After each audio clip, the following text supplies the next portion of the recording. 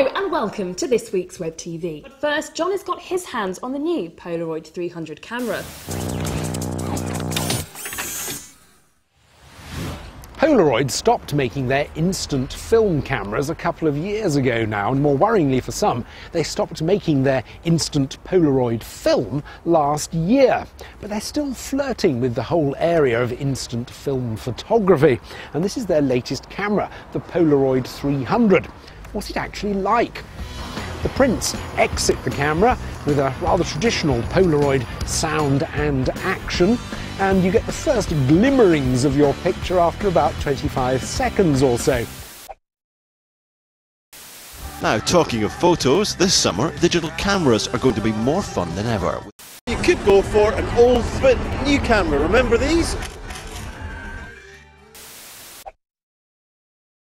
BBC One. Now, time for our gadget roundup. Some things for the weekend. Our gadget guru today is Shini Samara. How are you? I'm good, thanks. Good. You've got 3 things for us. Yeah. So... back by popular demand, the Polaroid camera. Okay. Polaroid 300. Now, it pretty much does the same thing that the old school one did. Smile. And so the Polaroid camera's now come Watch back. this. But, oh, it's magic. I just think it's brilliant. Yeah, I mean, the thing that it's got going for it is it's instant. I mean, you know, just taking a picture, that's going to take a few seconds. The things that have changed is that the quality's improved, so the colours are sharper. But the actual camera also has...